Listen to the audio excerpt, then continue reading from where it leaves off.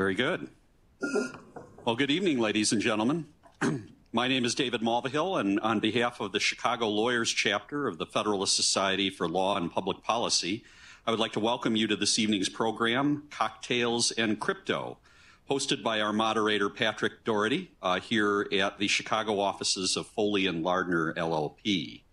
I would also like to welcome our live stream audience this evening, joining us on the Federalist Society YouTube channel.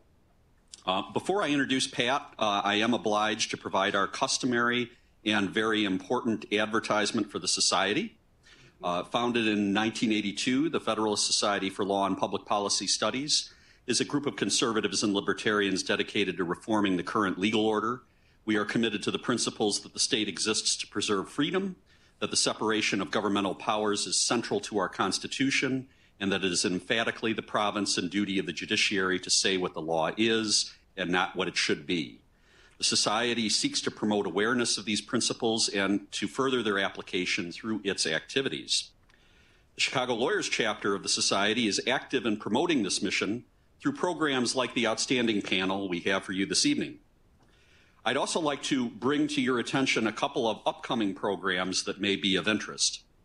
On Thursday, May 18th, we have another panel on what is the state of the legal industry from boardrooms to courts to firms.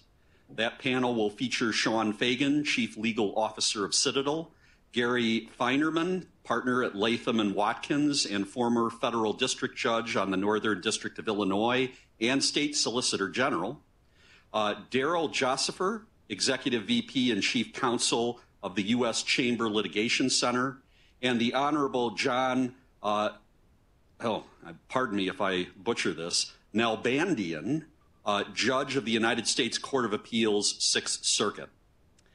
And on Friday, May 19th, we are proud to host the second annual in-house Counsel Network Conference at the Union League Club of Chicago, which will feature the Honorable Michael McCasey, the former Attorney General of the United States, Paul Clement, partner at Clement and Murphy, PLLC, and former Solicitor General of the United States, the Honorable Hester Pierce, Commissioner of the United States Securities and Exchange Commission, and the Honorable Eugene Scalia, partner at Gibson, Dunn and Crutcher, and the former United States Secretary of Labor, among other great speakers.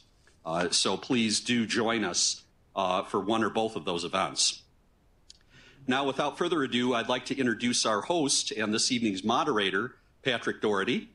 Mr. Daugherty is a senior corporate and securities law partner at Foley and Lardner, LLP, based in Chicago. He is also an adjunct professor of Cornell Law School, where he teaches in residence each fall term.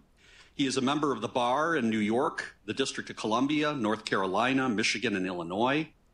Credentialing organizations have named him Lawyer of the Year in both Michigan in 2007 and Illinois in 2022. A graduate of Northwestern University and of Cornell Law School, class of 1981, he clerked for the Southern District of New York Chief Judge Lloyd McMahon for a year before entering into private practice. Mr. Daugherty has also served as counsel to the SEC Commissioner Edward Fleischman in Washington, D.C. from 1986 through 89.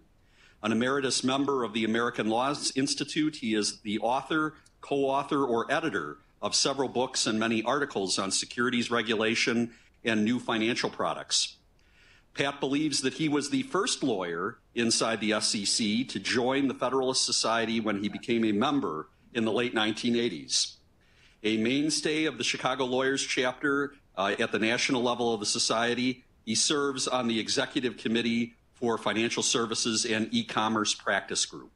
And with that, I'd like to turn the program over to Pat. Thank you. Thank you, David, for your very kind introduction.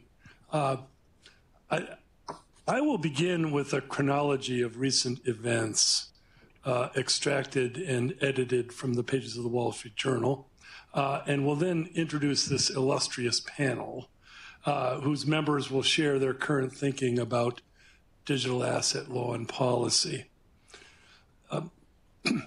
In November 2021, immediately after our last program, we've done this 3 times now, The price of Bitcoin peaked at just under 68,000 US dollars.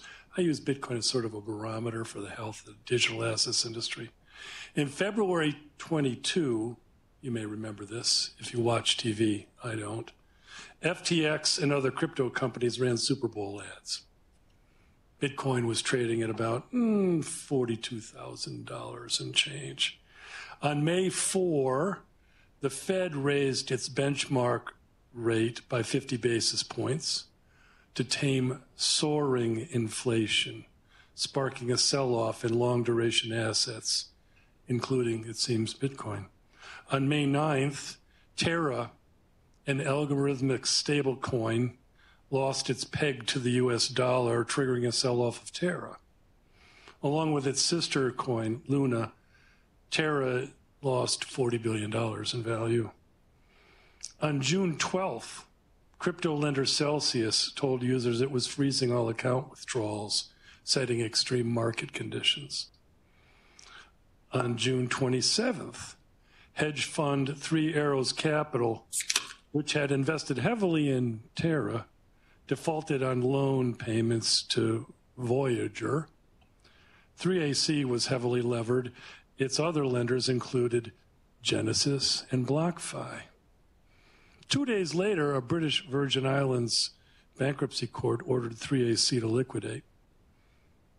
1 week later, Voyager filed for bankruptcy when it faced a run on its assets.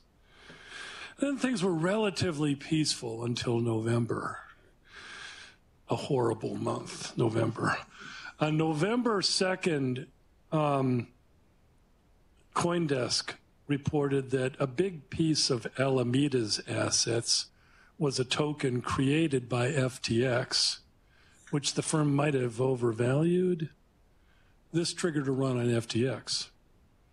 6 days later, FTX agreed to be taken over by its rival, Binance. The very next day, Binance walked away from a deal to rescue FTX, saying the issues it found there in due diligence could not be repaired.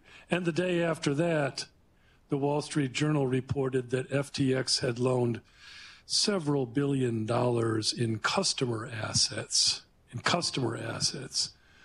to its sister company, Alameda. The day after that, November 11th, a very important day, FTX filed for bankruptcy. 2 weeks later, crypto lender BlockFi filed for bankruptcy. In December, Sam Bankman-Fried was arrested in the Bahamas after prosecutors in New York filed criminal charges against him. He agreed to extradition in short order and was transferred into U.S. custody. On December 22nd, Sam was released on $250 million bond in order to stay in his parents' home in Palo Alto. On January 12th, we're now getting into this year, the SEC sued Genesis and Gemini over their lending products. 1 week later, Genesis filed for bankruptcy. In February, the SEC proposed a new asset custody rule that would make it harder for many fund managers to invest customer money in crypto assets. February 16th, the SEC charged Do Kwon, founder of Terra and Luna, with securities fraud, but Do Kwon could not be found anywhere. February 23rd, the federal prosecutors unveiled a new indictment against Sam, charging him with bank fraud. He had lied to Silvergate. On March 1, Silvergate said that a bank run, we could talk for hours about that. I represent Silvergate. A bank run had put it at risk of being less than well capitalized, and that it was evaluating the effect of those events on its ability to continue as a going concern. Well, whenever a company says it's not sure it can be a going concern, that company is no longer going to be a going concern. And so within a week, Silvergate said that it would be shutting down its business, and it did. I'm going to skip a couple of events.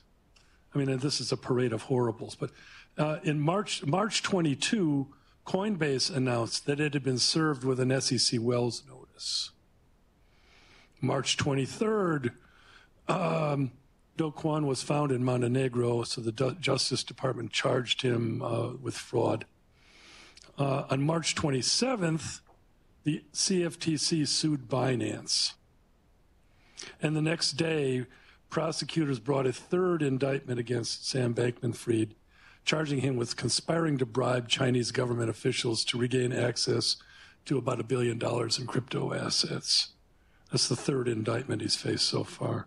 April 9th, FTX CEO John Ray reported that the exchange's collapse resulted from, and I quote, hubris, incompetence, and greed, close quote, pointing to Sam and his senior management team who'd been living together in the Bahamas. Yesterday, SEC Chair Gary Gensler testified in Congress for the first time in 18 months. He spent the day dodging tough questions from the House majority, one of whom said to him sarcastically, and I quote, "Your obfuscation is amazing. Congratulations," close quote. I stopped watching at that point. I was satisfied. Let's now turn to our panel and hear their thoughts. I'm going to introduce them in the order in which I plan to call on them. Jerry Loeser is what the crypto industry would call a TradFi banker. He made a long career as a bank regulatory expert inside Wells Fargo and Comerica Bank, moving in later life to Winston & Strawn here in Chicago. Jerry also worked for the Fed in Washington as a young lawyer. A perennial contributor to FedSoc, he has been following digital asset developments closely and comfortably from his well-deserved recent retirement on Chicago's North Shore. Thank you, Jerry. Katherine Kirkpatrick Bos very recently became Chief Legal Officer of Cboe Digital, like 2 days ago, that recently. Before accepting that role, she was General Counsel of Maple Finance, and before that, she was a partner of King & Spalding. Katherine is a graduate of USC and Notre Dame Law School, where she has a notable advisory role. Dan Davis, sitting next to Katherine, is basically family to me, but that's not why Dan is here. Based in D.C., he is co-chair of the financial markets practice of Katten. Before that, he was general counsel of the CFTC, where he earned the Chairman's Award for Excellence. That's a very big deal. And before that, he worked in practice with Eugene Scalia, which is also a very big deal, where their team made a practice of defending American business from an overreaching administrative state. That's my interpretation of it. Good interpretation. Thanks. Scholarly Dan was an executive editor of the University of Chicago Law Review. Welcome back to Chicago, Dan Davis. John McGinnis, seated next to Jerry Loeser, is the George C. Dix Professor at Northwestern University Pritzker School of Law. Several of his Northwestern students are here with us tonight. Like Dan, he is joining us for the third time tonight. Trained at Harvard and Oxford, John has an earned reputation in the academy and in FedSoc as one of the best constitutional law scholars, period, full stop. John is perhaps the leading exponent of originalism, which requires one to look backward in time. But he looks forward as well. That's how he became interested in digital assets. John saw potential in Bitcoin. His reading and his active mind led him to write scholarly articles and to teach a seminar on blockchain, crypto, and smart contracts that is fully subscribed by Northwestern students. Welcome back, Professor. Alex Hughes, seated next to John, has joined us tonight from Houston, where he is the Chief Legal Officer of SandClock. Alex was a field artillery officer in the U.S. Army, a patriot. Thank you. And I say thank you for that, Alex. He matriculated at the University of Texas Law School and trained in several blue-chip law firms before going into business. I see in your bio that you are an assistant to Professor Henry Hughes at Texas. Much respect for that. Thank you for joining us tonight, Alex. Last but not least, Dane Lund in the center is a graduate of Yale College and Harvard Law School who trained as a Wall Street lawyer in New York before transitioning into investment banking for private equity and then moving on to crypto.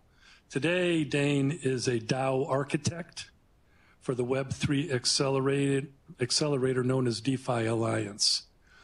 You might think of DeFi Alliance as the Y Combinator of the crypto economy, taking stakes in numerous startups, some of which have been quite successful. Pro bono publico, Dane is currently trying to talk the Illinois legislature into amending ill-conceived legislation that would drive much crypto business out of this state and perhaps out of the United States. So there's the lineup. Let's dig in. Jerry Loeser, Yes. we'll start with you. The crypto industry paid scant attention to banking regulation until recently. We've never covered it in our seminar. When 2023 began, there were three go-to lenders for crypto businesses. They were Silvergate Bank, Silicon Valley Bank, and Signature Bank.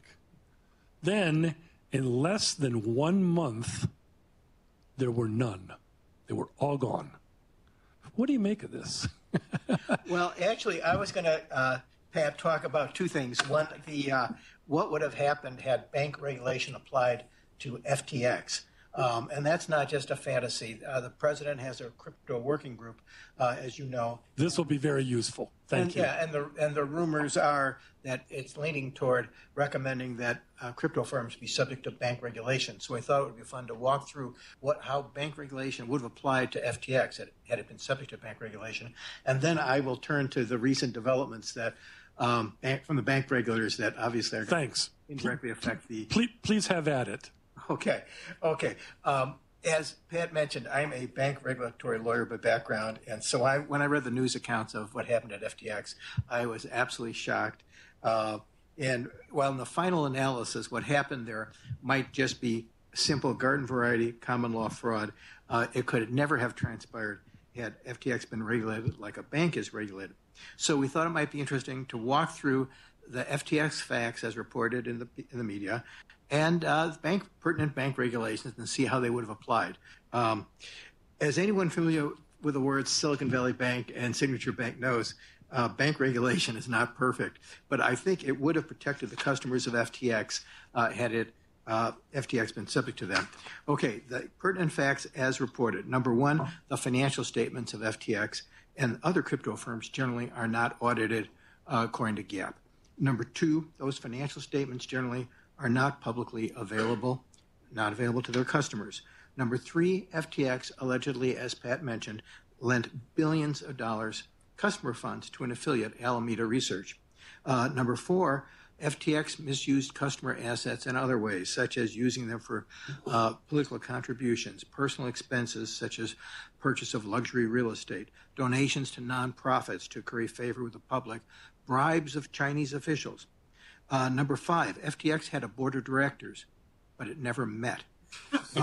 Seriously. Number six, FTX, if it had any risk management at all, it was poor risk management. Number seven, FTX obviously operated in the U.S., but also was based in the Bahamas, so it's an international company. But there was no international regulator with responsibility for looking at the holistic, consolidated firm and to share information with other host state regulators. Number eight, crypto firms such as FTX are infamous and notorious for being sources of money laundering. And finally, in February, a bankruptcy judge presiding over the Celsius Network bankruptcy ruled, based on Celsius's contractual terms of use that were accepted by its customers by a simple click of a button, that the digital assets that the customers deposited with Celsius constituted assets of the bankruptcy estate. So the customers were just unsecured creditors of that bankruptcy estate. And that could serve as precedent for the FTX bankruptcy and the BlockFi bankruptcy as well. So now let me walk through pertinent bank, and I'm going to mention one, broker-dealer regulation. Number one, banks are required by law to have annual audits of their financial statements in accordance with GAAP.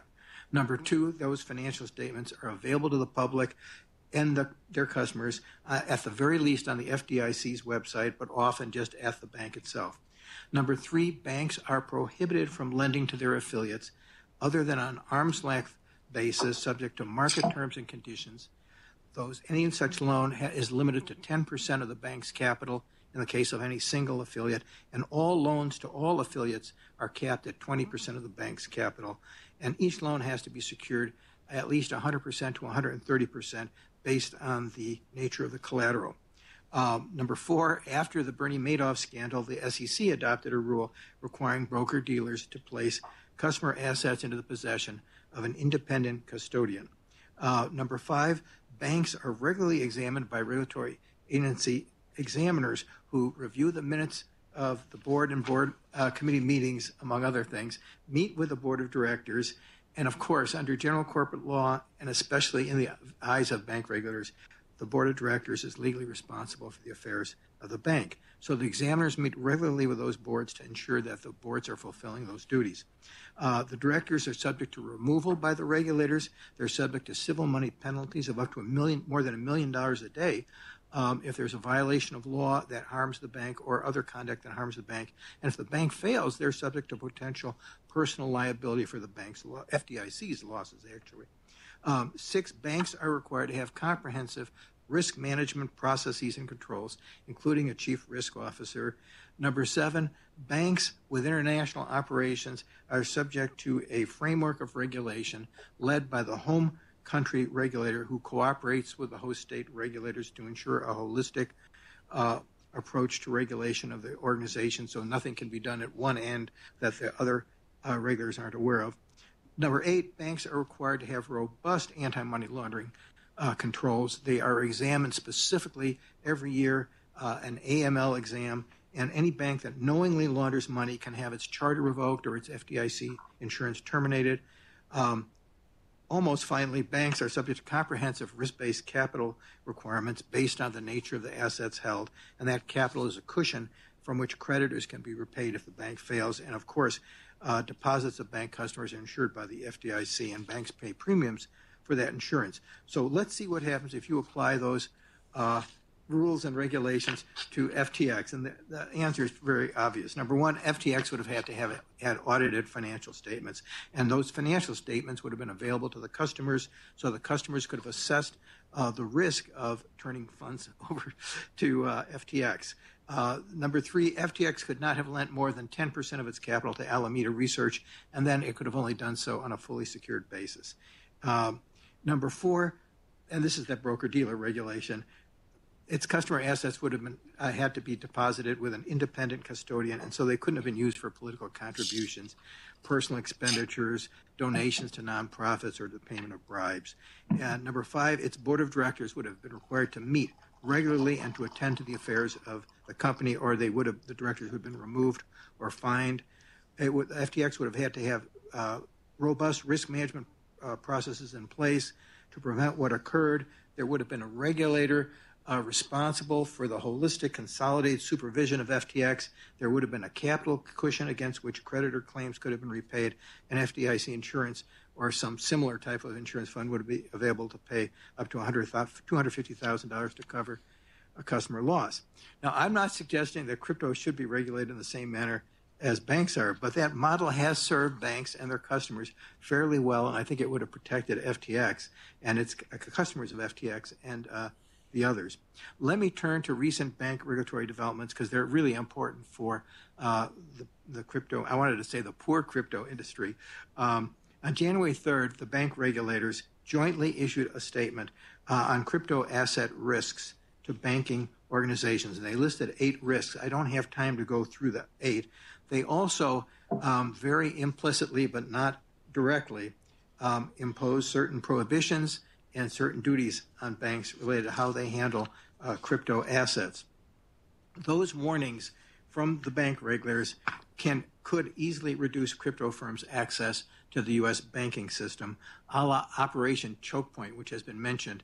And for those who don't know Operation Choke Point, that was a now discredited program conducted by the Obama administration using the FDIC to choke off politically disfavored businesses such as payday lenders, gun dealers, by discouraging banks from serving those firms as customers, and even discouraging banks from serving contractors to those firms.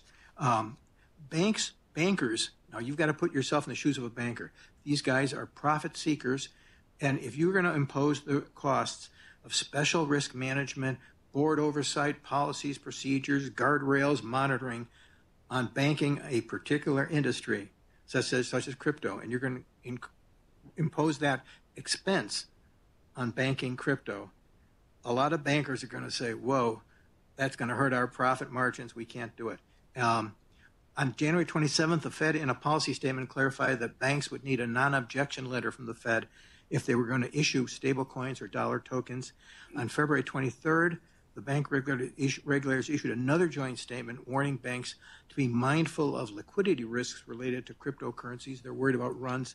And on March 19th, the biggest thing of all, the FDIC announced that Flagstar Bank would assume all the deposits of failed Signature Bank, pause for it, except for $4 billion in deposits of crypto companies. Now, the Wall Street Journal and Barney Frank, who's father of the Dodd-Frank Act, used to be chairman of the House Financial Services Committee and is on the board of Signature Bank, expressed suspicions that the bank was seized because the FDIC was hostile to crypto. But the significance of that was that the crypto depositors at Signature Bank don't have a bank. They've got to find another bank because Flagstar is not assuming those deposits. And that may not be easy in light of all of these warnings from the bank regulators. Reportedly, crypto firms are looking for bank accounts offshore, Puerto Rico, Bermuda, the Bahamas. Yesterday, there was an article about Hong Kong. But the bottom line of all of these bank regulatory developments is that bankers will take them as a distinct signal to avoid banking crypto firms. And without access to banking services, it's very difficult for a firm to do business. You can't pay it's hard to pay workers, hard to pay your vendors if you don't have bank accounts. And so the outlook, at least from a bank regulatory perspective, the outlook for the crypto industry may not be as healthy as we wished it would be. Pat, Jerry, that's a tour de force. Let me ask you a question. Is Operation Choke Point legal? I mean, can the Fed and the Treasury do this? Well, I mean, the short answer is they were caught and humiliated, and there were congressional hearings into it, and so they had to back off. But the way it works, to tell you more you want to know, banks are examined by examiners who are in there every year looking at every book and record, everything you do to make sure it's complying with law and safe and sound. And these examiners have enormously subjective discretion to criticize anything they want. And if they criticize you because you're banking payday loan lenders, that money could leave the bank tomorrow because it's from an industry that is unstable. We're not saying don't bank payday lenders, but it might be better if you didn't. And that's the way it works, I'm afraid. That's the way the bank examiners work, and they get a signal from Washington, and that's the way Operation Choke Point worked. But again, it was discredited, and Department of Justice supposedly had a hand in it.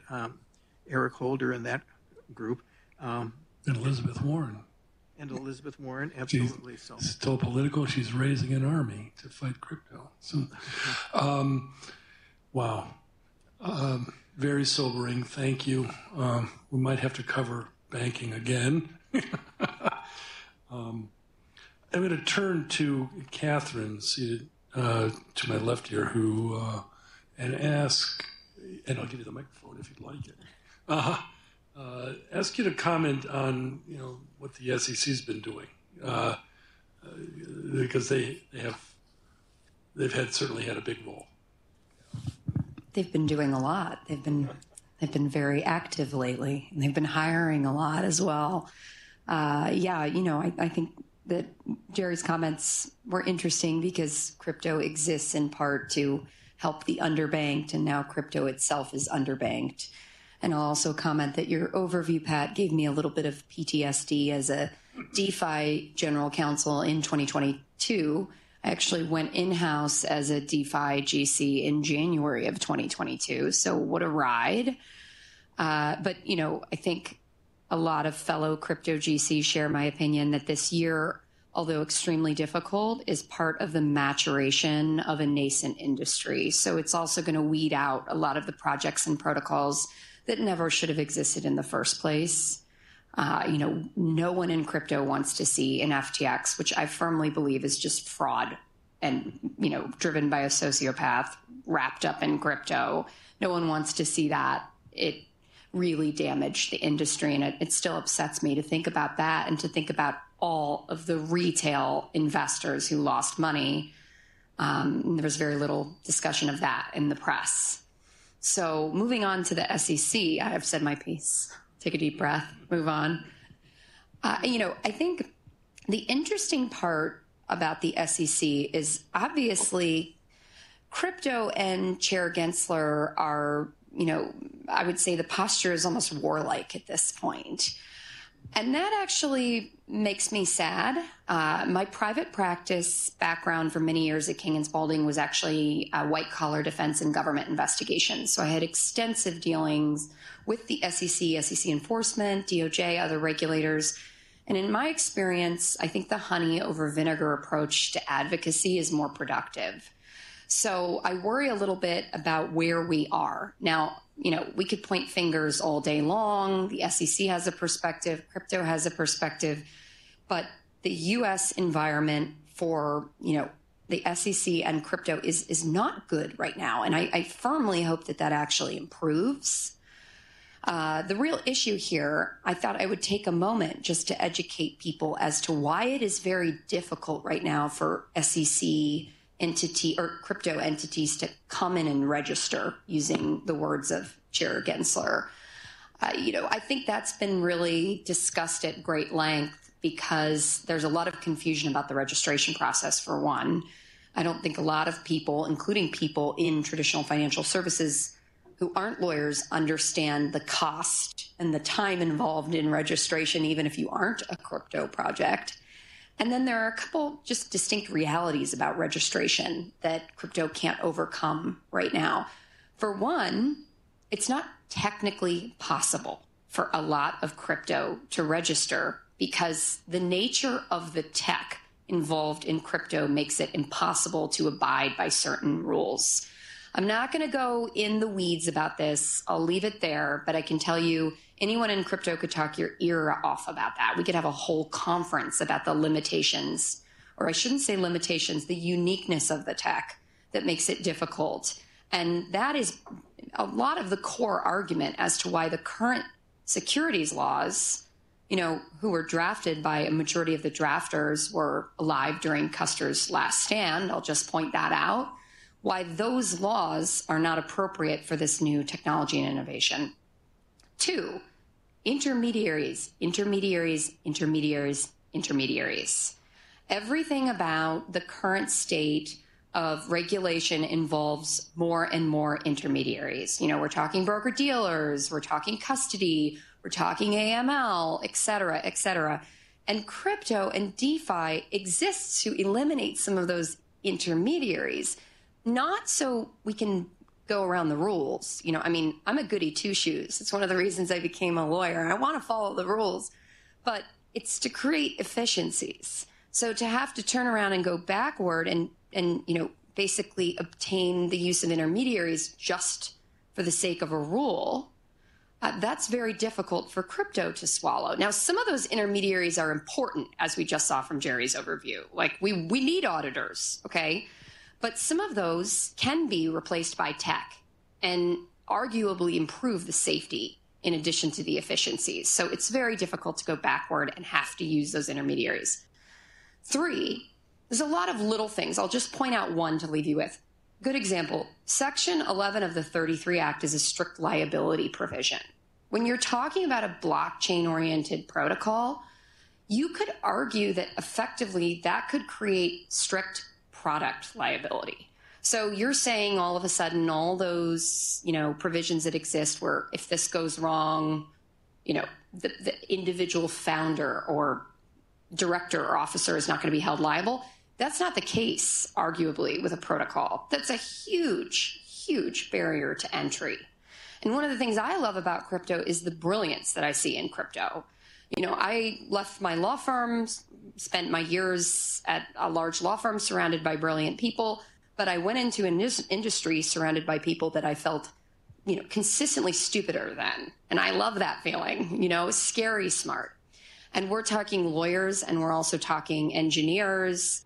And the key that I hear a lot about Web3 is, Web3, the ideas are conceived by technology, by engineers, and brought to life by MBAs. Whereas Web 2, it's flipped. An MBA has an idea and uses technology to bring it to life. So we need the existence of Web 3. There's some beauty there.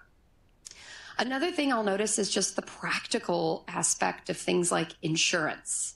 There's no insurer that, you can get insurance in crypto. I walked the very long path of getting D&O insurance for Maple as general counsel. But it is very difficult and I believe unprecedented to date to see, obviously unprecedented because it doesn't exist, a registered crypto entity that's fully insured. You have a gap in insurance. You have an even bigger gap in reinsurance. So just practically, how are you going to bring all of this to life? So I want to pause there and just leave that for everyone's consideration and say, you have a fundamental point where to bring crypto to a fully scaled asset class, the one gap in my mind is we're lacking a clear set of regulations, right? It's a barrier to institutional entry. It's a barrier to retail, kind of embracing this on a widespread basis. But we need those clear set of regulations. And what are we going to see in the next 3 to 5 years? I don't know. We're not going to get any good legislation in the next couple of years, maybe a stable coin bill. That's my prediction. So we're going to see more enforcement activity. But as everyone, particularly this audience, recognizes and understands, enforcement activity is not law. And, we have kind of a point where the SEC has taken the view that all of these crypto projects should register or shutter, because they should take advice and see the writing on the wall through enforcement activity. But a lot of the crypto community is saying, well, enforcement activity is not law. And, I can tell you that there are a lot of really smart, really highly ethical lawyers in the space that say, I'm taking an objective view of the law and of the precedent as it applies to my project, my protocol, as it applies to crypto. I have a leg to stand on. Now, what are we going to see? I hope we see more litigation because we'll see more precedent. And, I trust the judges to implement some barriers that are non-existent as of now. I would take litigation and precedent. I would love some law, but I would take precedent. And I hope that comes sooner than later, because otherwise we have an increasingly, unwieldy SEC perspective. I would like to find a path forward to work proactively and collaboratively with the regulators, including the SEC right now. I'm not giving up on that. I, think that there's a lot of smart people and ethical people at the SEC who genuinely want to forward and advance investor protection, but we need to get there, and I'm not quite sure how we're going to get there. So let me pause, Pat. And it's very thoughtful. Doesn't the industry need to win a case somewhere to really get some traction here? One disadvantage is that the SEC has nationwide jurisdiction and venue, so for some reason they never seem to bring cases in the Fifth Circuit. I wonder actually, I think I know why that is. But, they bring them in friendly jurisdictions where they're more likely to get a judge to.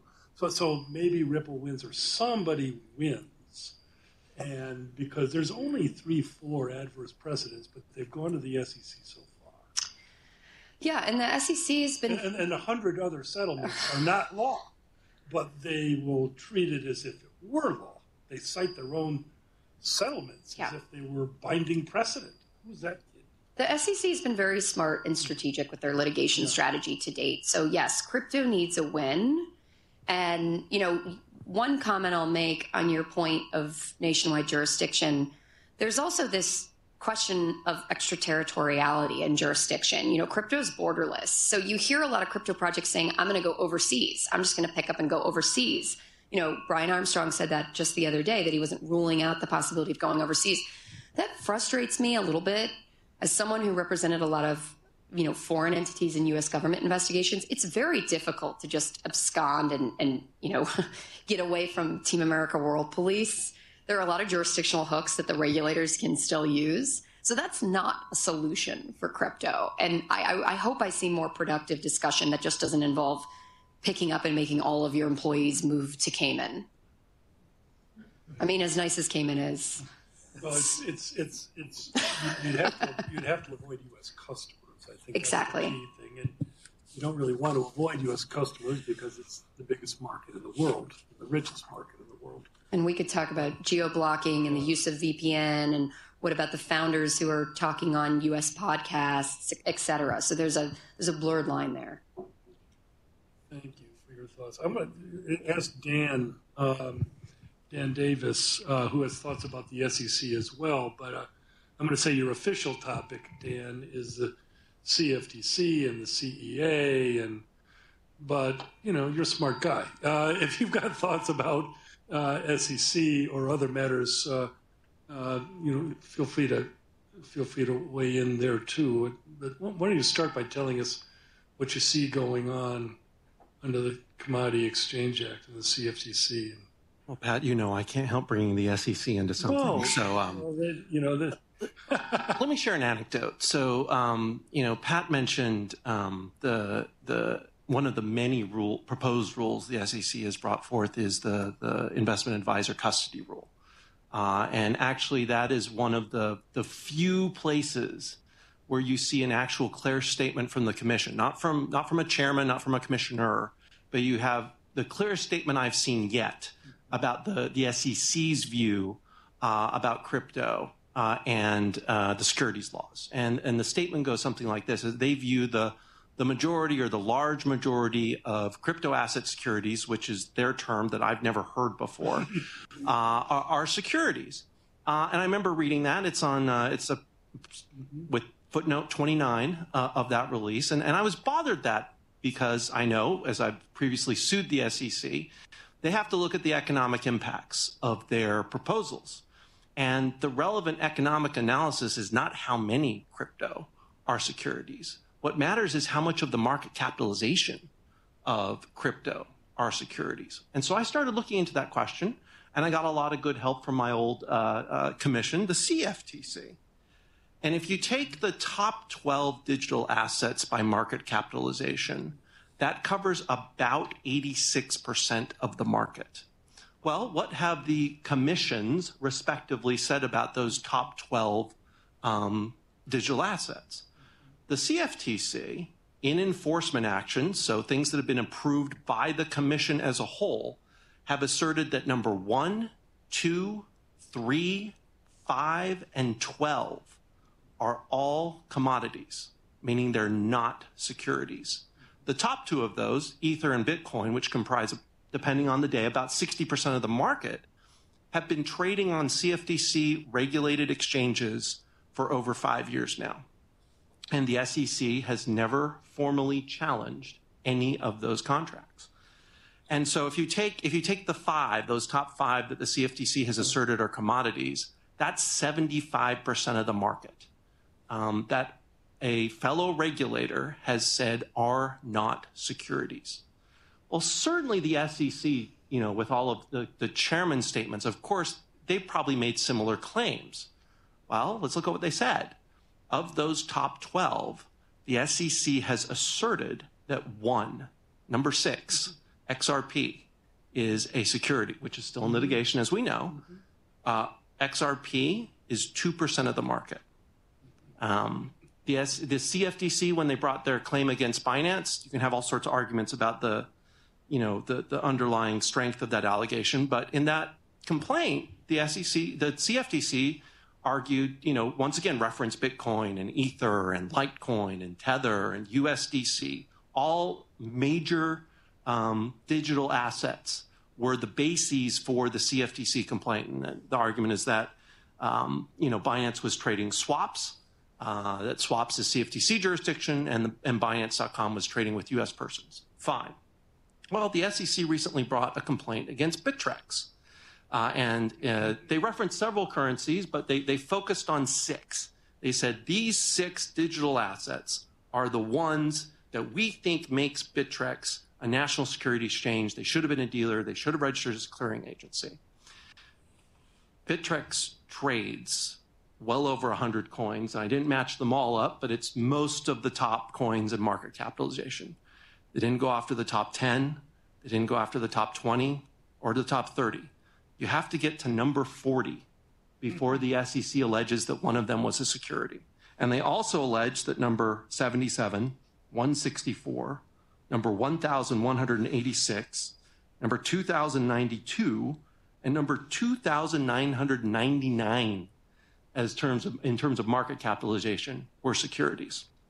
And Bittrex has asserted in a public statement that the SEC never told them which of the digital assets they were trading were securities. So if I'm a general counsel and the SEC tells me that 2%, it amounts to about 1.5 to 2% of the total market capitalization on my exchange are securities, well, one thing I might decide to do is maybe I won't trade those particular ones. That's very different than facing, an injunction for having to be a national securities exchange. So I think there is, given commission action, I think there is some clarity developing on the larger digital assets about where the jurisdiction lies, because the SEC, for all of their talk, hasn't challenged the CFTC on any of these assertions. And so, I'm a glass half full kind of guy. And so I hope that this type of activity, I agree it would be great if we get a formal court decision in one of these cases. But I think you can look to the CFTC activity for some sort of counterweight to the SEC about the way in which there are other regulators saying that, the SEC's sales are not as broad as they say they are. That's all very well said, Dan. We are in Chicago, where the Merck trades futures on Bitcoin and futures on Ether, which it could not do without SEC permission if Bitcoin or Ether were secure. And the SEC had an opportunity in both cases to raise its hand and say, we'd like to have a say in this. That's the way the protocol works. They didn't do it. So I say they're foreclosed on that. In yesterday's hearing, Chair Gensler was asked at least 5 times. I stopped counting after 5. At least 5 times, is Ether a security or not? And he dodged the question every time. Every time he dodged the question, he just said, well, in order to be a security, there's an analysis that we go through. Stop, sir. I'm going to ask you again. Yes or no? Is it a security? You just refused to answer at least 5 times. So here's a question you can ask at Federalist Society event. Does he honor the rule of law when he behaves that way? I mean, deliberately keeping critical facts like that shrouded from public view. This is just an terror policy, is it not? I mean, I'm telling you, most of the assets are securities, but I won't tell you which one. It's windy in Chicago on most days. But that doesn't mean it's windy today. Why don't you tell me this asset, security, or not? Any thoughts about that? Yeah, well, I mean, I'll look at the proposed redefinition of exchange that came out on Friday. Friday. And I was reminded of a famous quote from the late Justice Scalia. This wolf comes as a wolf. That was a definition that was originally proposed. I mean, Pat and you and I discussed this. We didn't know whether the SEC was talking about crypto in that release. And several people helped put in comment letters saying you need to explain this. Okay. 700 pages didn't use the words crypto or digital assets once, not once. They took the position that it applied to the digital asset industry. And so they come out on Friday and said, yes, actually it does, and it's very difficult for you to comply. And if you exit stage left, then you exit stage left. Well, the theory is they're reopening the comment period in anticipation of litigation, and it's actually very smart because there's an oversight in the new definition that doesn't name crypto, doesn't make it clear that it applies to DeFi. They realized the oversight in large part because there was a slew of comments and obviously a massive outcry on that point, in addition to all the other legitimate points like free speech considerations and FTC overlap and jurisdiction, et cetera. We could have a whole panel on that rule. But now they reopen the comment period so they can make it clear and anticipate that cause in litigation. Katherine, the SEC refers to DeFi as the so-called quote-unquote DeFi industry, using scare quotes. Yeah. The so-called DeFi industry. Yeah. It's interesting. Dripping with sarcasm. A lot of good in DeFi. It's not all bad, as I'm sure we'll weigh in on as well. We're getting some feedback here. Am I doing that? Turn that one off, yeah. There we go. Better? Did that help? Yep. Yeah. No, it didn't. Did I do this? I'll take it over there. Anyway, Professor McGinnis, the floor is yours. Well, thank you. I always learn a lot at these conferences. People who actually work in this space. As an academic, as a professor, I'll do what professors do: talk much more generally about the future of crypto and describe it as maybe propelled by the solutions or the fault lines of two paradoxes. So let me go back to the idea that of crypto as a political project. I think there's no doubt it was a libertarian project, and it's useful to remind us of that. Of course, we began by discussing the Federalist Society as a group of conservative and libertarian lawyers, and crypto is clearly a libertarian project. Satoshi Nakamoto, whoever he, she, or they are, began after the banking crisis of 2008. And I think you can see Bitcoin as an effort to replace two kinds of intermediaries. One, the intermediary of the Fed with respect to dollars, and then also the intermediary of the banking system, which had failed. And in some sense, both private intermediaries and public intermediaries like the Fed share a real problem of agency costs, sort of obvious with financial intermediaries we've just been discussing, and Pat described some of those agency costs and the events that derive from them.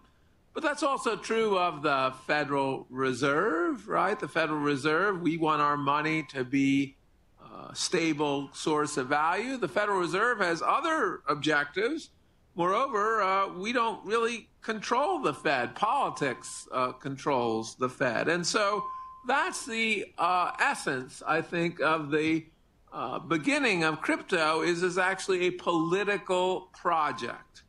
So where is that likely to go? I think there are two paradoxes of crypto. The first is that even with respect to Bitcoin, which, as is pointed out, I think the SEC is even Gensler has said is not a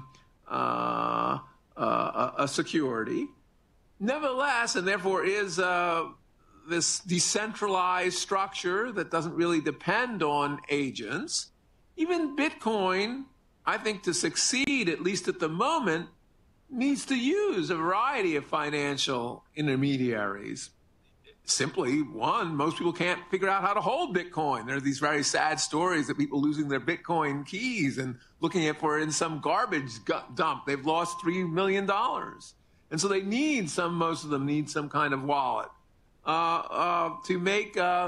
To stabilize the value of Bitcoin, to make it a thicker market, they need forward and future markets. They need, I think, ultimately to have ETFs of Bitcoin. And all of these are kind of classic financial intermediaries that I think under some structure perhaps should be regulated. Now, maybe not according to every jot and tittle of the current laws that really are not established for the kind of regulation, but at least they have some of the same peculiar problems of financial intermediaries and dangers of fraud that we have seen.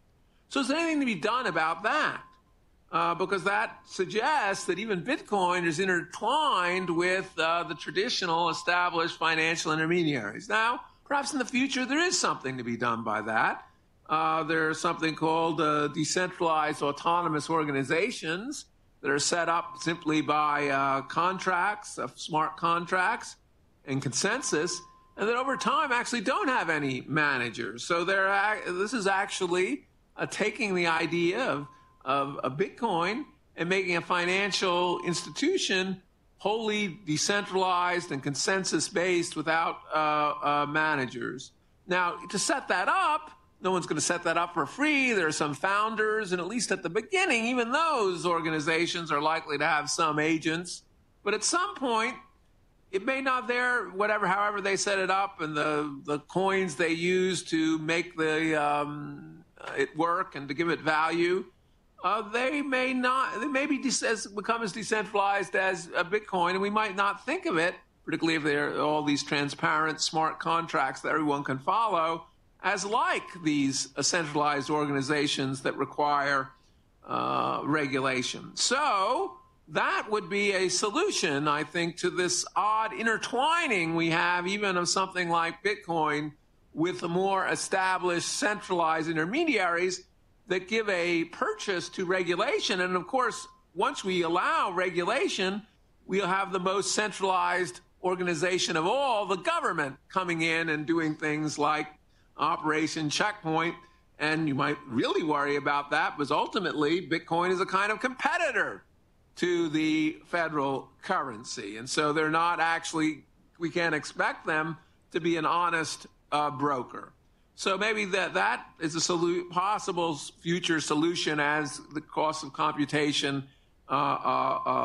declines. The other paradox that I think we see in our future that may be also intertwined with sort of centralized crypto versus decentralized crypto is the rise of CBDCs.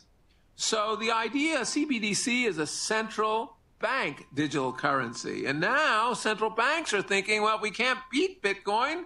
Let's join them. Of course, there's one huge difference between a central bank currency is that it's not decentralized. It's just a digital form of the Fed. And there's thought to be some real advantages of why the Fed is looking at that.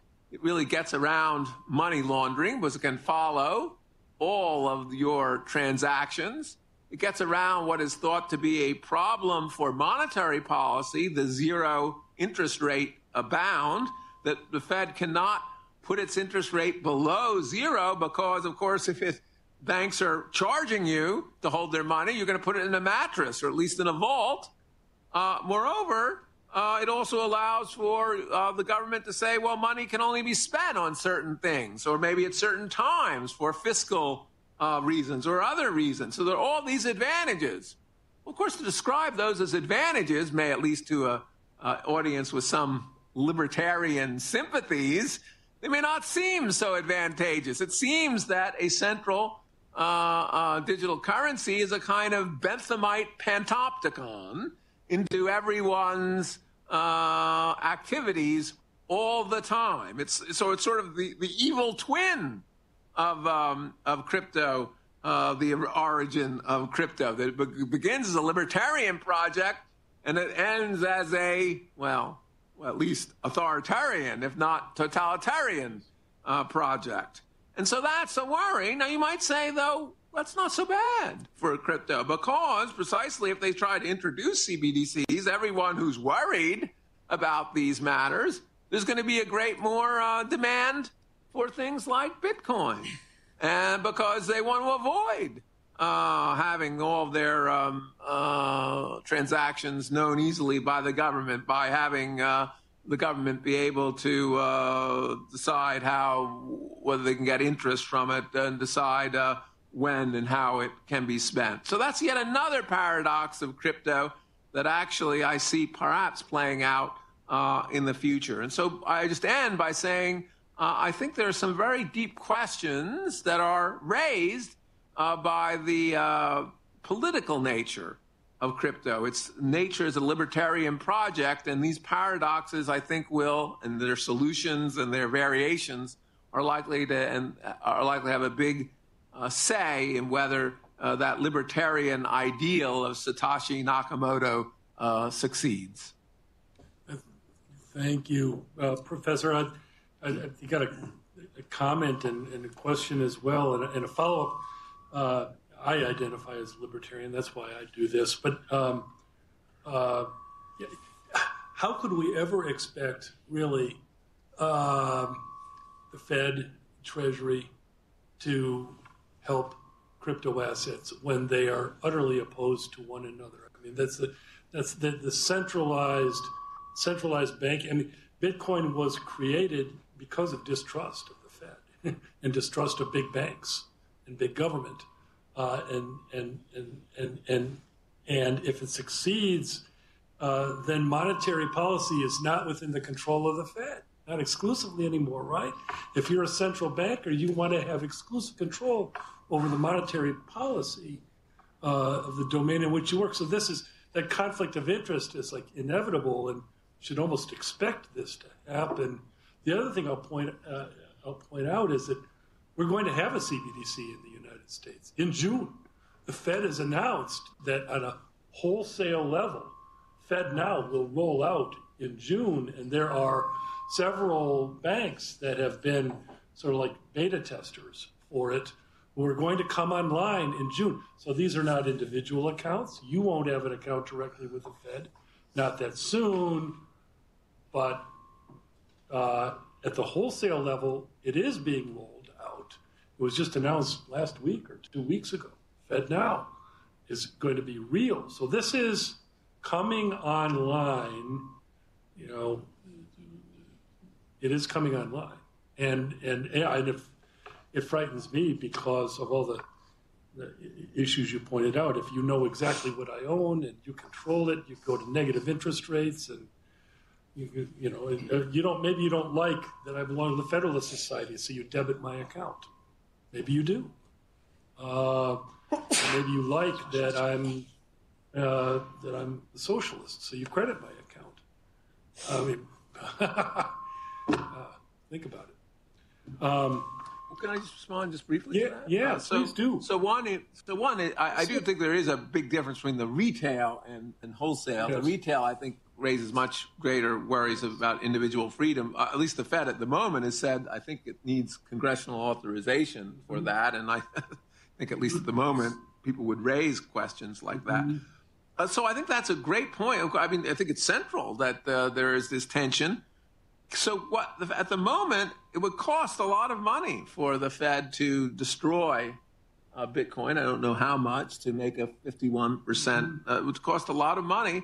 And the danger, I think, for the Fed is by the time it gets around to thinking that this could really be a replacement, there could be two problems for it. It would just be very costly to attack it. And then there are all sorts of people who would own Bitcoin. And so that might be the saving grace. But about the tension, the ultimate tension between them, I can't agree more. Well, foot voting. I mean, capital goes to safer domains. Human beings go to safer domains.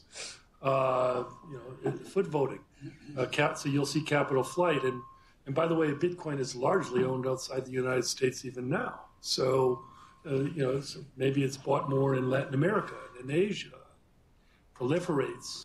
Metcalfe's law. The network effects continue to kick in and it spreads. But Venezuela and Turkey. But the opposition to it does seem natural to me, coming from centrists. I mean, New York bankers and Washington central bankers who would imagine they might be opposed to decentralization. I mean, those are the centralized banks are mainly located in New York, and centralized government obviously is D.C. So, Alex, you work in DeFi. I think maybe you want to talk to us about that, or not. I'll let you decide what you want to comment on. Do we have that? Can we fix that feedback? That's annoying. Yeah. Yeah, I don't know what it is, but did that work? Is it me? Did that work?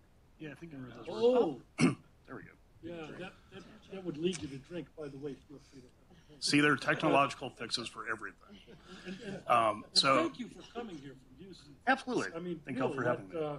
If you travel a great distance, you deserve 3 stars, right? So maybe this is a 3-star event. Well, hopefully I can get 2 more. Oh, I was thinking on Uber ratings.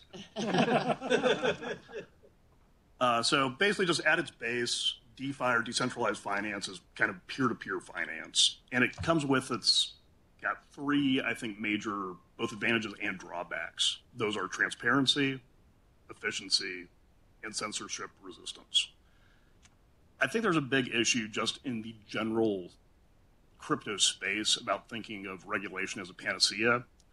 Regulation didn't stop toxic mortgage-based securities from infecting the entire global economy in the mid to late 2000s.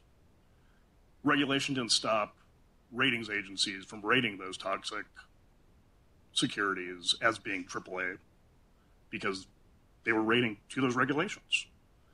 Regulation didn't stop Lehman and Bear from collapsing. Regulation didn't stop Silvergate and SVB from collapsing.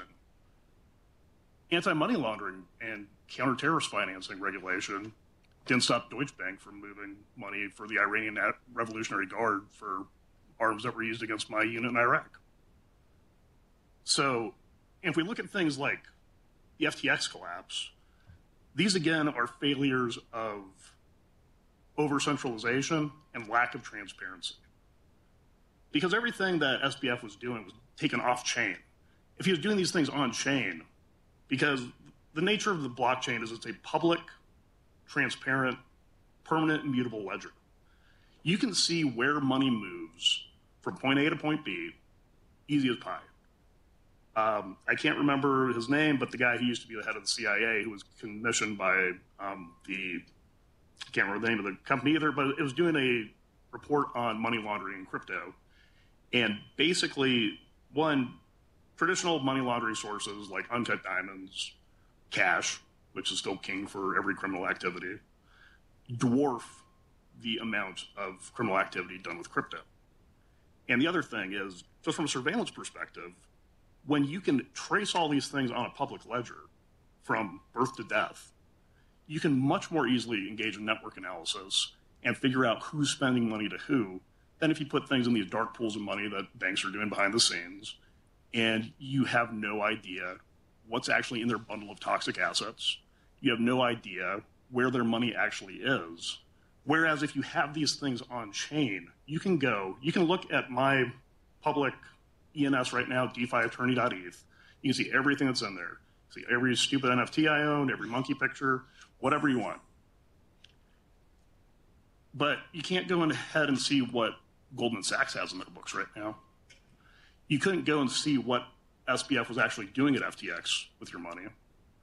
And the real issue here is we need to leverage these benefits of this technology in a way that it performs what it's supposed to do and actually gives more consumer protection than we have from the SEC treating every single thing like a nail of securities regulation because that's the hammer it has. Yeah.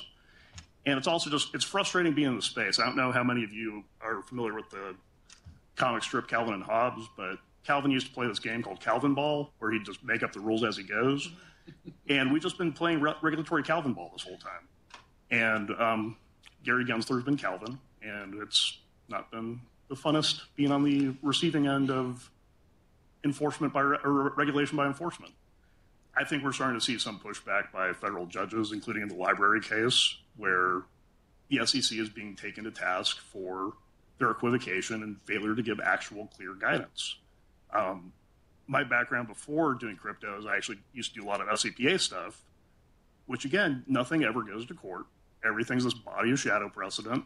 And the SEC is like, this is what the law is because we say it's the law.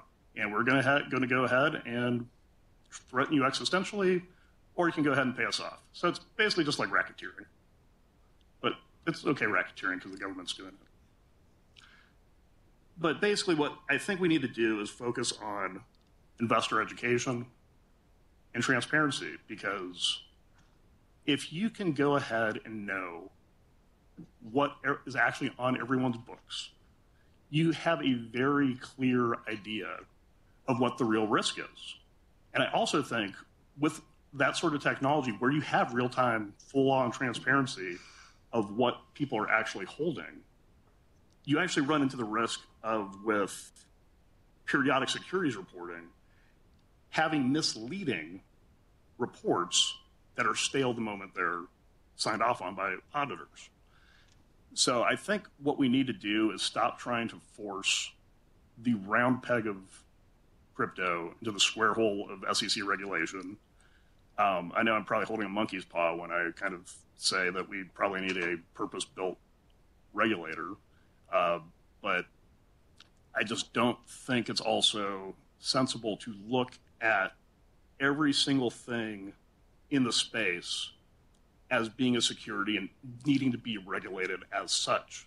It's kind of like everything's on the internet right now, but Twitter's not the same as Uber, isn't the same as Instagram, isn't the same as ZocDoc, isn't the same as Grubhub.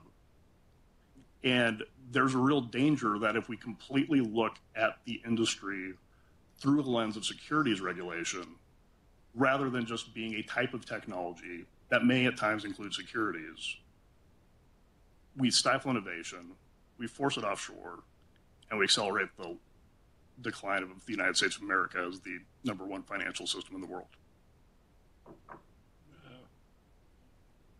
It's sobering. It's hard to disagree with it. You know, NFTs are not stable coins, are not Ether, it's not Bitcoin, it's not. There are many different kinds of crypto assets, and trying to treat them all as if they were the same thing. Error, is it not?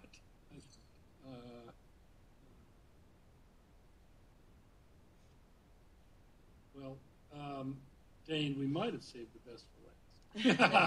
I was going to say, I'm either speaking last or I have the last word. So, in a lot of things, by the way, the SEC has no love for DAOs. They have no love for DeFi's. They say so-called DeFi. I just love that. How about so-called? Or the latest pun by Chair Gensler was, you know, being a DeFi protocol is no excuse to defy the rules.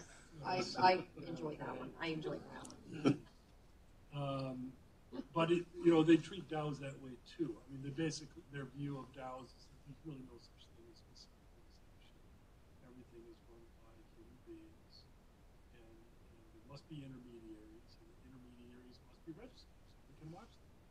This is the model we're used to. This is the way. But this is what we're used to.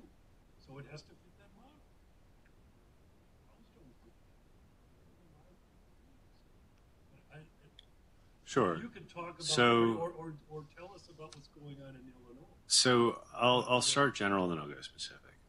So what makes me excited to speak here is that transparency in finance has actually cast a light on what's going on with government, and what I see is that there is a bad nexus between dogma and the executive branch. It's parlor room posh now in the Northeast if somebody says something about crypto to just effectively distance from the conversation.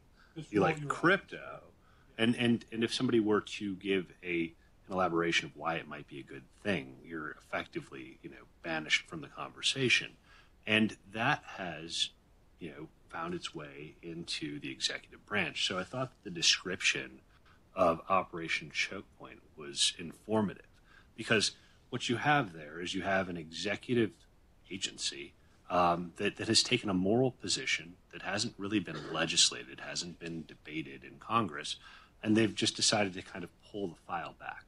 So, whether or not there's a coordinated action in the executive or there just happens to be a dogma that's starting to percolate into the executive branch, you've certainly seen a pullback of willingness to entertain legitimate uses of blockchain technology.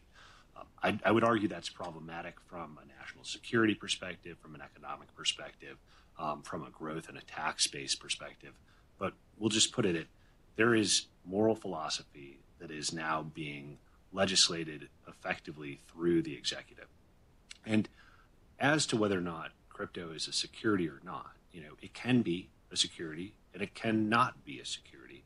But the best we have is, legislation from 1933 and 1934.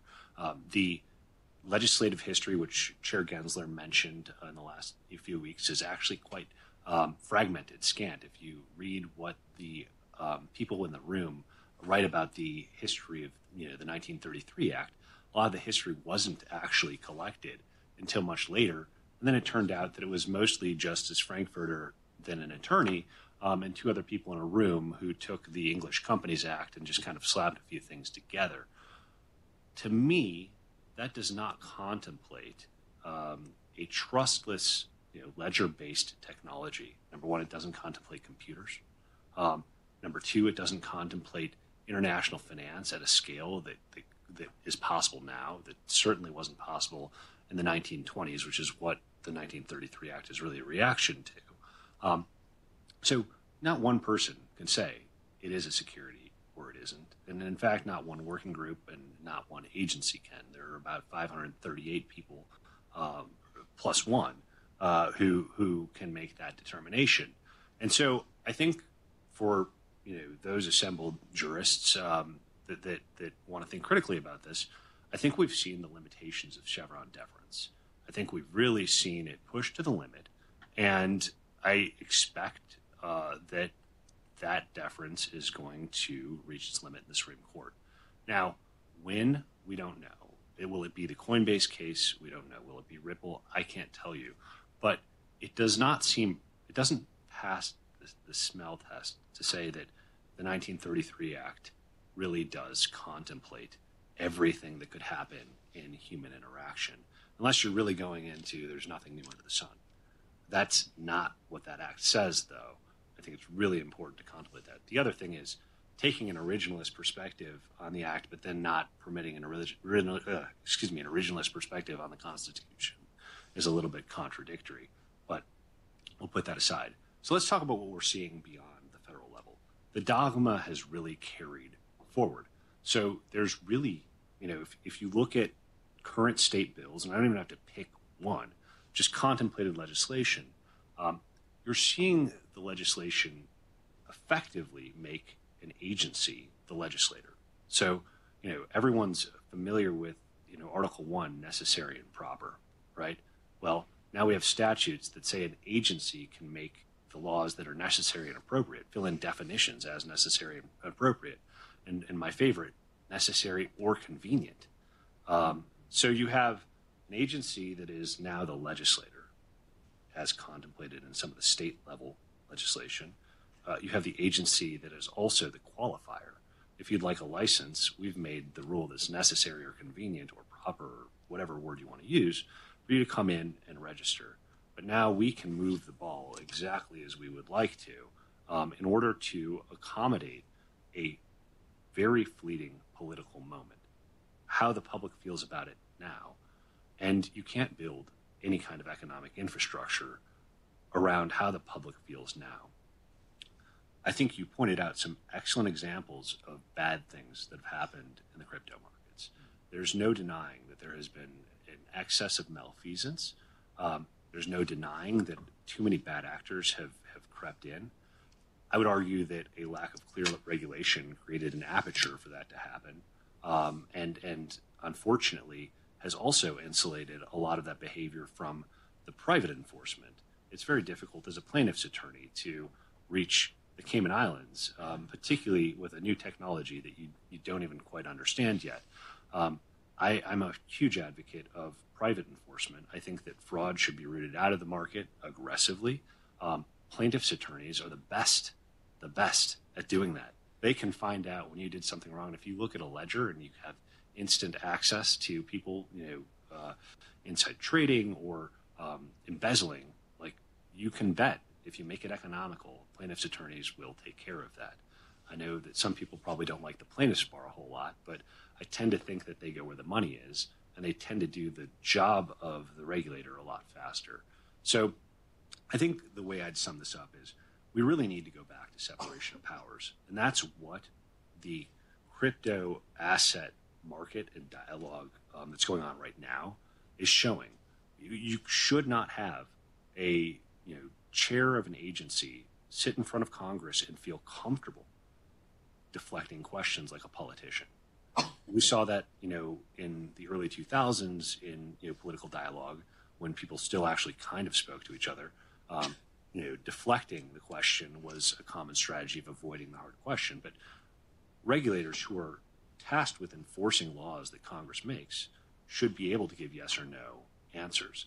We should not be going to a world where there's a latitude to say, that's just really not a convenient question for me to answer. I don't want to have to recuse myself, et cetera, et cetera, et cetera, or even just give that as a reason. But I think the biggest problem, and to bring it back to builders, which is my primary focus, there are some amazing builders in this market. If you look at the Stanford catalog, it's been populated with excellent courses that consider governance, that consider mathematical proofs and how they're affecting the transfer of value. And these are incredibly popular classes. Sometimes you have to go where the brain share is going and give some latitude for creation. And if you don't, you end up really, number one, doing a disservice to the next generation of builders who, I think are phenomenally intelligent and committed to the rule of law. I think they would do whatever you said in terms of clear rules. Okay, we'll comply.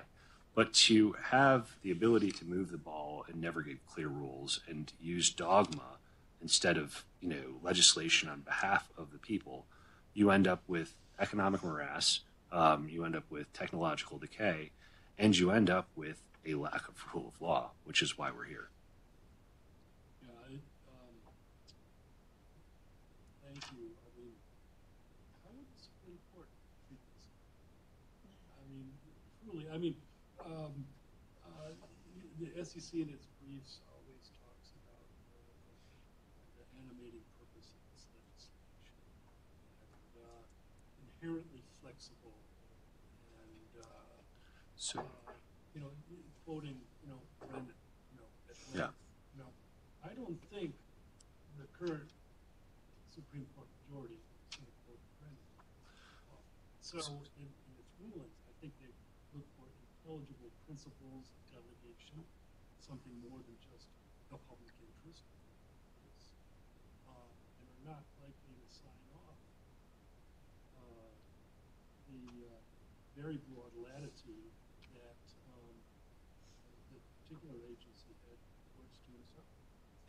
Mr. Hearst says is sort of like wishing himself into jurisdiction over the entire industry. So if it's not in the statute, it's not in the expression crypto, crypto asset securities, they literally made up. You don't find that in the statute anywhere. They literally made up. They say it again repeatedly, as if now they've created a new category, as if it were in the statute. So if I could just respond briefly to the, where's this going to go? At the Supreme Court level, I obviously can't speak for the court, but I would say it's very telling that it appears that the SEC is in dialogue with I think it's Ishan Wahi, who was the Coinbase employee who was accused of effectively insider trading. The facts as they exist, awful, would never endorse that. But Jones Day wrote a very strong brief regarding the major questions doctrine. And it seems as though, if you're to treat a complaint as precedent, I think you should also look to where the SEC is settling. And that motion to dismiss, I think, is the setup. And so if ever a case is strong enough to reach the Supreme Court, that brief is the first thing. I mean, you could verbatim refile it, just change the facts. I think that's the argument they're up against, and this is not a very hospitable Supreme Court for an executive dogmatist. That is certainly the hope. Federal society. Do you want to talk to us? I mean, we're overtime now. You can leave if you want. You can stick around, but you want to tell us what's going on in Illinois? This is a little bit provincial, but we're all here in Illinois. Sure. I've tried to avoid the question. I would say that there are very smart people on both sides of this question, but the current legislation that's under consideration, I believe in the House, is comprehensive. It's effectively a licensing statute. It's mixed with the money transmitter updates, and so from an advocacy perspective, there are people who have an interest in the money transmission piece, like credit card companies, for instance, that are totally divorced from the blockchain components. But the blockchain, the digital asset provision, contemplates that the Illinois licensing agency will have a very large role in granting licenses to effectively digital asset businesses, which are those that we'll say transact with Illinois residents. But if you draw that language broadly, that could mean almost all of DeFi, unless you geo-block Illinois, and the current kind of contemplated language permits the agency to add to what the definition of digital asset business is. And so that gets to the separation of powers point. How much, and I can't speak to the non-delegation principle at the Illinois constitutional level yet, but is it going to be the approach of states that kind of follow the executive along this path of just kind of instinctually wanting to oppose crypto, or opposing it because people have used its name to very bad end, but not actually have used the technology as it's designed? Are they going to kind of try to take the infrastructure of DeFi down through that, with massive fines for non-licensed activity that may not even be contemplated? There's an entire personal jurisdiction question embedded there, but the states, some states seem to be wanting to take a very broad view, and I think it's incumbent on people who care about separation of powers and care about rule of law, both at the state and the federal level, to take notice and to take the action that they can to prevent executive overreach at either level. The states hadn't been a particular problem until this year. I mean, except for New York. Well, New York was always a problem. So, and New Jersey too, yeah. New York kind of this reached. Is not just an Illinois thing. Correct. This is it's part of the carpet bombing of the industry in various state legislatures. Well, New York's bill was not particularly well received, but it kind of reached a stasis, and that served as, call it, the base layer for what the legislators in Illinois have considered, except that they then enhanced it significantly. I believe in reaction to some pretty bad, effectively commercial frauds that have happened in the name of crypto. But it seems to be it's very easy to vilify at the moment. It's very unfortunate. It's the zeitgeist. Yeah. It was largely attributable to Sam. There was a mood change. Right? It's always been easy to vilify.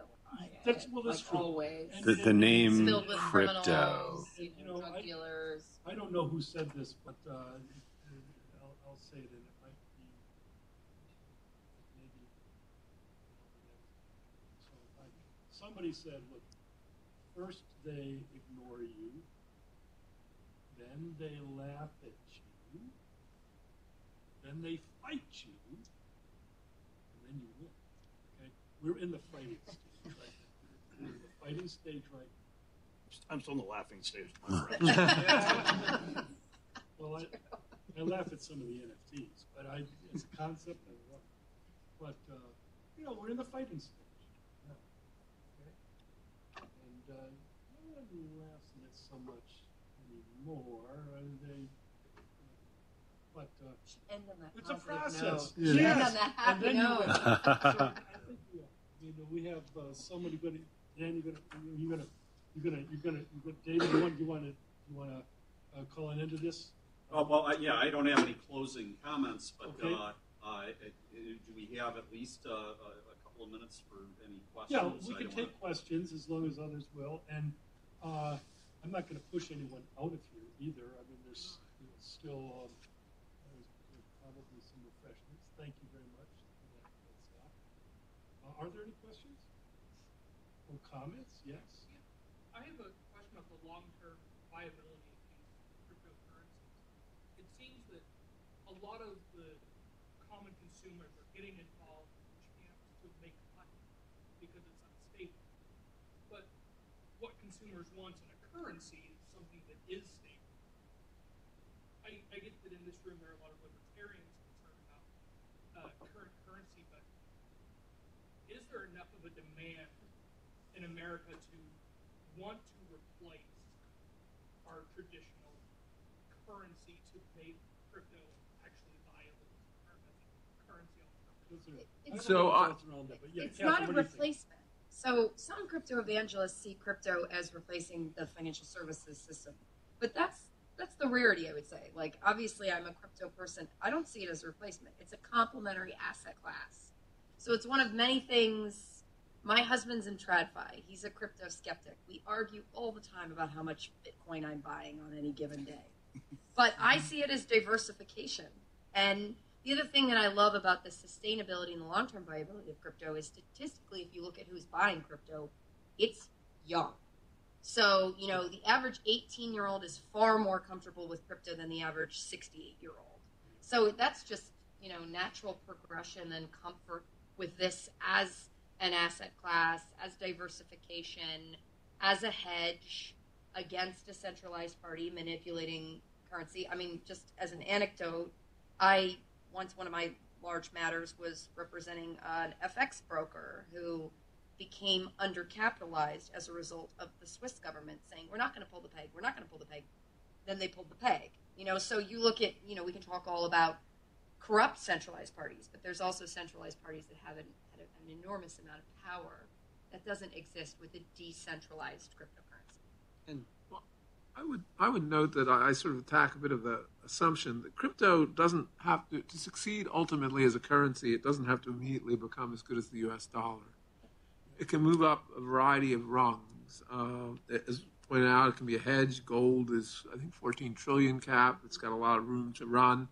Already, it's quite competitive as a currency in a place like Venezuela, and there are a lot of currencies between Venezuela and the United States. So while I'm not at all clear it will become a currency, the question, I think, is this long-term prospects is climbing. And the way it climbs is to repel both in value and to decrease in volatility. And actually, if you look at the volatility of Bitcoin, for instance, the one currency that rules them all, I think it has gone down in volatility. It is still quite volatile, but it is less volatile than when it began.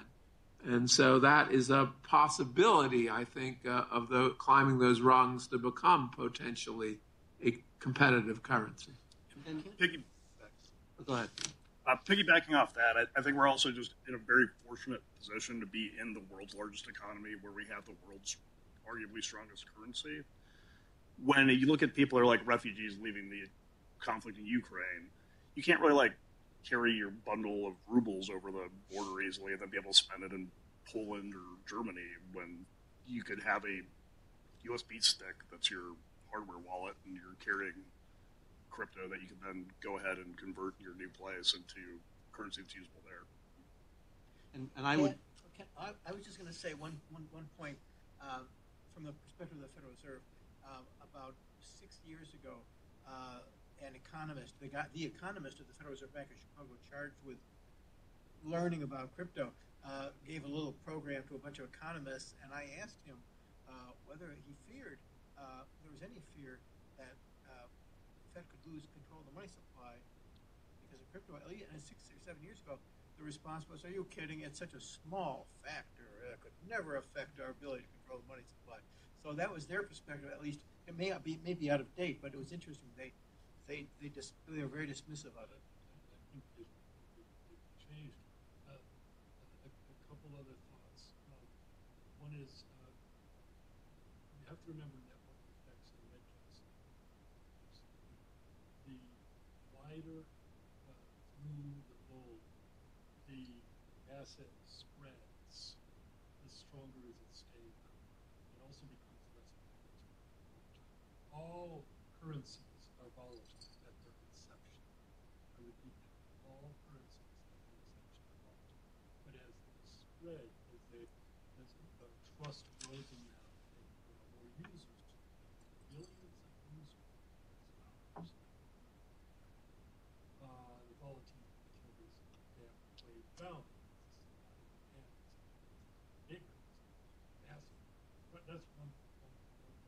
The other thing is we're tending to focus on Bitcoin. Bitcoin is an important asset. There are thousands of crypto assets.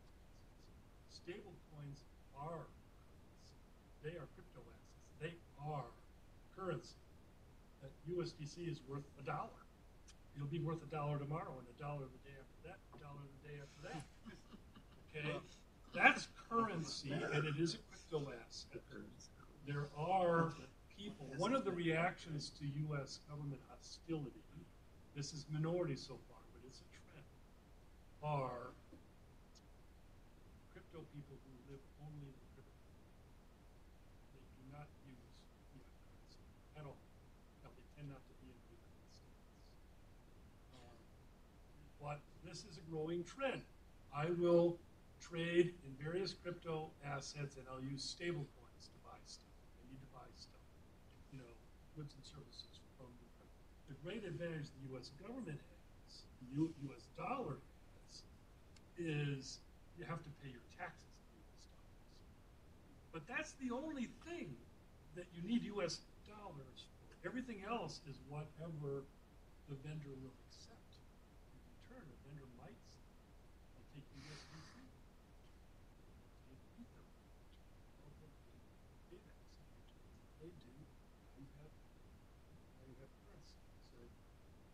A lot of crypto companies pay their employees in crypto. I mean, Maple offered our employees the option of being paid in USDC or fiat. Our incentive comp is in crypto. I think Bitcoin is here to stay. It's held, several hundred million people now have some exposure to Bitcoin.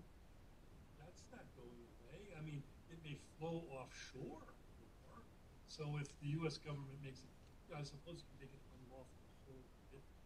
That would upset an awful lot of people. But that would upset a lot of congressmen and senators. So, yes. And I'll, sorry. Lady in the back. No, go ahead. Oh, damn. Crypto assets is merely an application of the technology, right? The technology is growing by leaps and bounds, right? In a prior panel, I predicted in 10 years, high school students will have the opportunity to take computer science classes that focus on blockchain, right? My kids are going to think Bitcoin is this antique rotary phone. Right. So that's where it's going. What path it's going to take, I have no idea. But that's where it's going. And the next fiat, the next currency that will emerge will be a digital asset. There's no doubt. It's not going to be wherever. It's just not good. What question? I just want to say I think that's absolutely true. We're not going to leave behind things that students in high school today could do in like a synthetic bio project and like borderline gain of function research for high school science fair projects. That presents its own problems. Like 100% cutting edge biotech holding Producer, you're absolutely right about that. I wanted to ask, and maybe I want to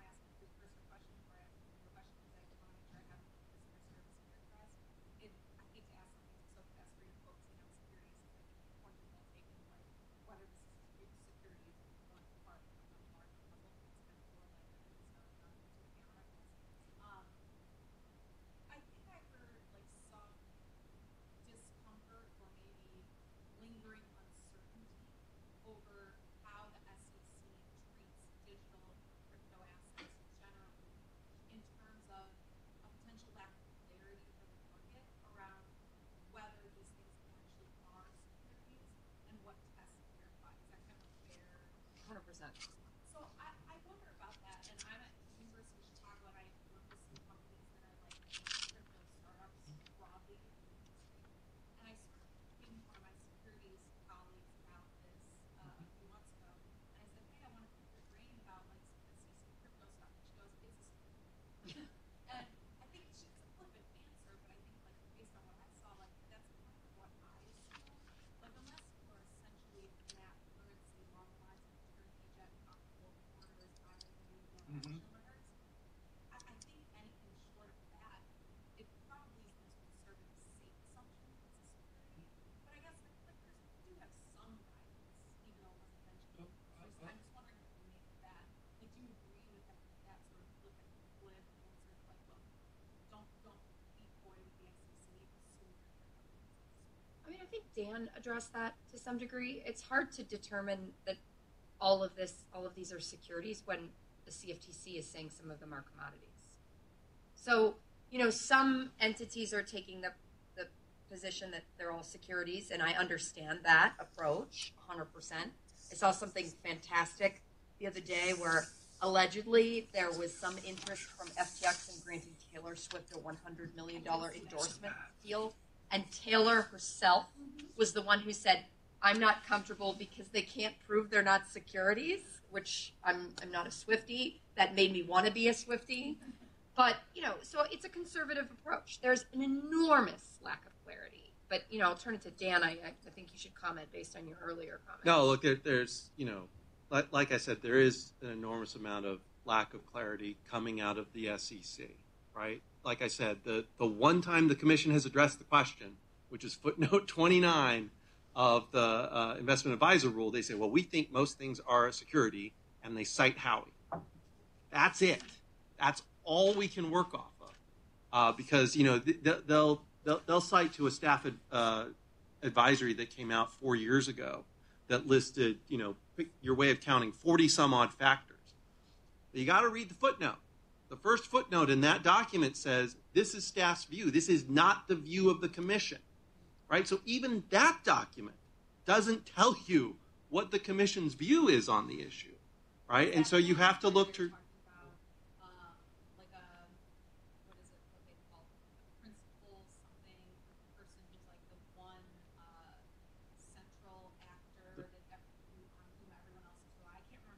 Promoter? AP. The APs, yes.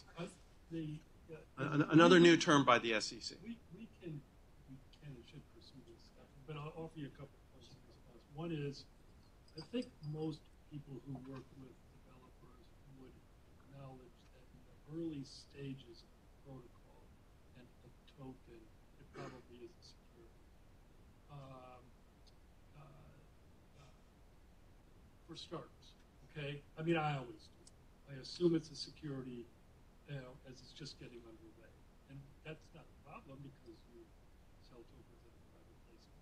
So, sure, there are ways to sell them, but you have to assume there's security early on. Now, over time, it can mutate into a non-security. More. Yeah, in two ways. One is it becomes decentralized. The other way is that it becomes a consumer product, a fully functional consumer product. It's hard. There is a paradox in there. It's hard to become decentralized or fully functional without making a public offering, but you cannot make a public offering in the United States unless it's registered with the SEC. So the way you manage that is to treat it as a security within the United States and make public become decentralized that fully functional that way, and then it mutates it. That's basic, but that takes time and planning and skill. Don't try this at home, children. That takes a lot of planning and skill and a runway. It requires a runway of at least a year, probably 2 years or longer. The SEC's advantage in all the cases it's brought, without exception, against particular tokens has been they've gone after ones that were created in 2016, 2017, which was the height of the ICO boom, when all of the learning that I just gave you didn't exist. Okay, after the ICO boom, lawyers said, "Oh, there's a couple ways that we can do this, and it won't be securities." So they started to advise developers along the lines I just gave you. The SEC hasn't sued any of those people, not yet. Okay, they've gone after the Model A and the Model T, which don't run at the speed of Ferrari. Okay, with all the gadgets.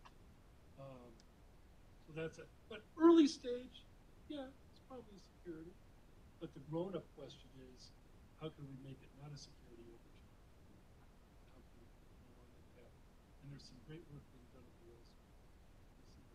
Great investment. You're just talking. So Pat, on that note, I think that we'll probably take any more questions out of the social hour, but I want to thank our panelists for an outstanding program this evening. I just remember that we chatted on the phone about a year or two ago. That's probably true.